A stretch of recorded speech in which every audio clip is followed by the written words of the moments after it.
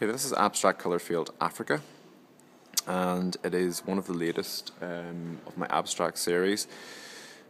Again, just a complete exploration of colour. What I will say to people is that normally these paintings, I don't know the end point of them, so I'll work on them and I'll work on them, and I'm starting to understand now how I'm applying paint and what I'm trying to do with the paint.